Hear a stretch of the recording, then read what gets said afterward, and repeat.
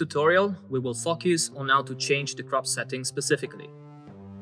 Click on the Combine icon on the top right corner to access the Combine main menu.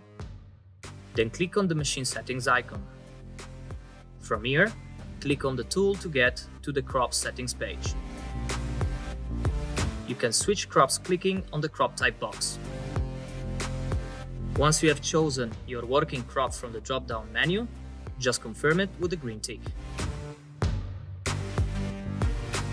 Switching crop will automatically change the target settings of the combine, since each crop has different specifics. Remember that each crop needs a calibration, so whenever you will need to change crops, always make sure that the crop has been calibrated already. You will learn how to calibrate crops in the calibration tutorial.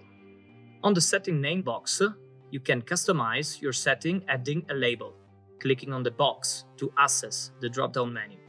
From here, you can add a label, modify or delete an existing one. To create a new crop settings, type on the +ABC icon and write your label on the keyboard. Confirm the name and then choose which one to visualize in the crop settings main page.